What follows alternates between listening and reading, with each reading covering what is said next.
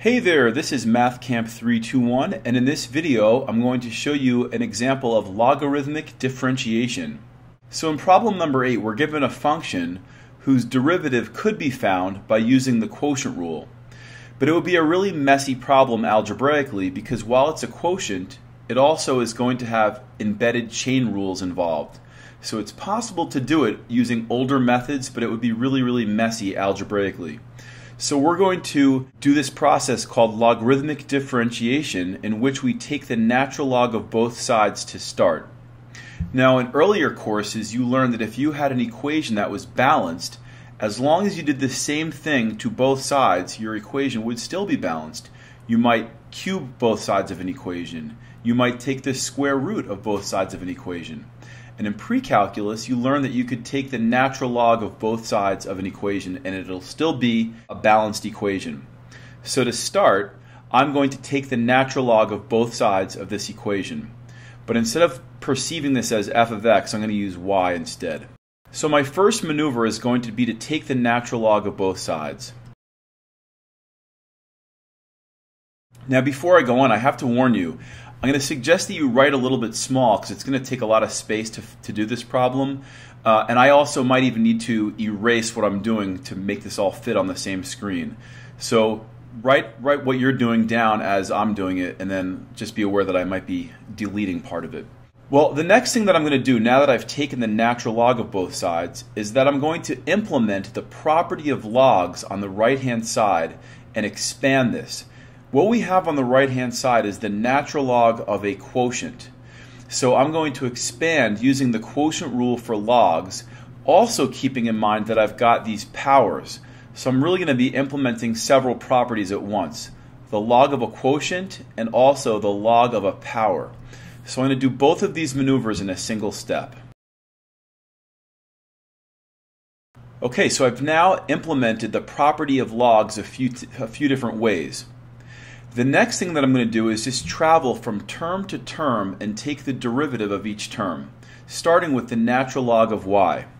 Well, in this case, the argument y is going to go in the denominator, and its derivative is going to go in the numerator. Now, something that's really important to keep in mind here is that we're taking the derivative with respect to x. So the derivative of y with respect to x would be dy dx, or just y prime.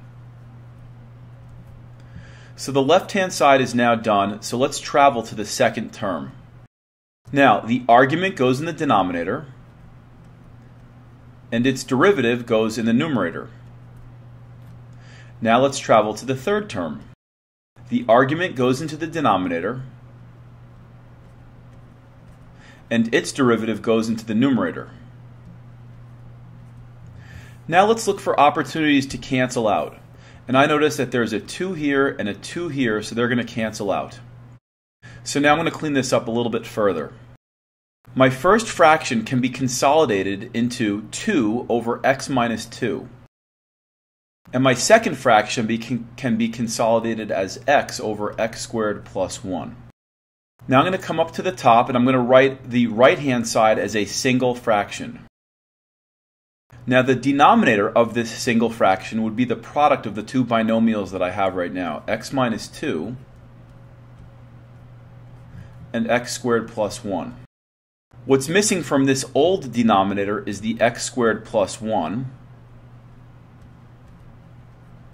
And what's missing from this old denominator to look like the new one is the x minus 2.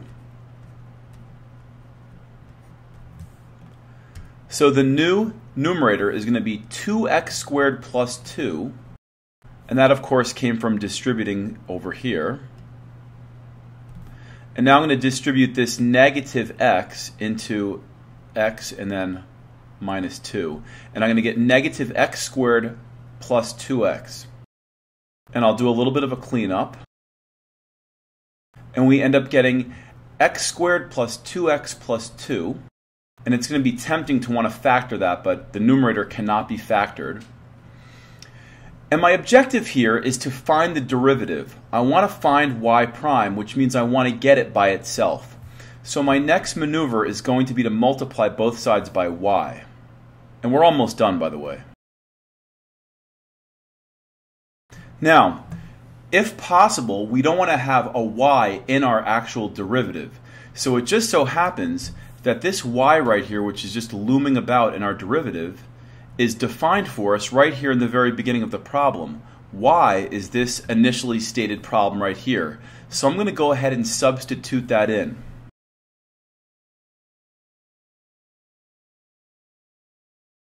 Now, it just so happens that we've got some common factors on the top and bottom.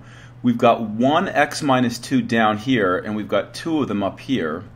And then we've got an x squared plus 1 to the 1/2 and an x squared plus 1 to the 1 there. So we can do a little bit more cleanup, and then we'll be absolutely done with this.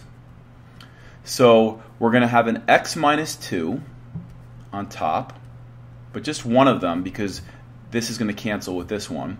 I'm going to have an x squared plus 2x plus 2. This guy has gone away. And now I've got two factors which are the same, so I'm going to add their exponents. So I'm going to have x squared plus 1.